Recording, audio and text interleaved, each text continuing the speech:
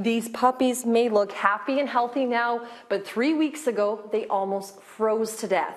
Manitoba rescue groups say these ones are lucky, as thousands of dogs die every year from the extreme cold temperatures in the northern part of the province. And just a warning to some viewers, the content in this story is disturbing. Finding a pup like this, ice-covered and clinging to life, is an everyday reality in northern Manitoba. Some of the photos and video given to City News were so graphic, we weren't able to show them. Puppies are dying pretty much right after they're born. I mean, the mothers leave to go feed the puppies, or they freeze to the ground. You know, with the harsh temperatures and the elements right now, they're not able to survive. Strays out there, there's no food. The dogs have been eating each other. Like, there's no resources out there for these animals right now. Lindsay Ann is with Care Rescue. Her group, along with 2 other local organizations, are planning to go to a Northern First Nation community at the end of January to save 100 dogs.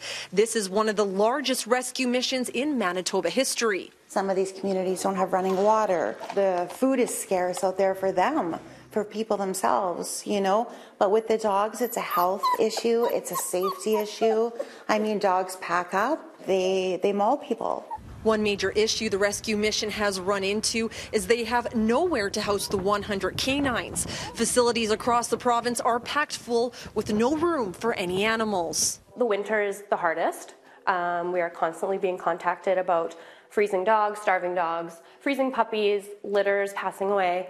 And it's so hard to continue getting this constant contact without being able to help these people. Rescue groups in BC, Alberta and Ontario have stepped up to help by offering to shelter the dogs and find them forever homes. The only issue is transporting the pups. They are asking people who are traveling by plane if they can add 1 to 3 kennels to their flight.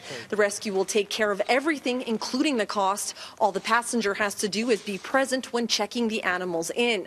Lindsay says transferring canines by vehicle is another option too. Even a transport chain, you know, like having somebody drive from here to Kenora to Dryden. Like, yes, the dogs need to be watered, they need to be fed, they need to be let out, you know, so it is a big commitment from whoever is going to be driving the dogs.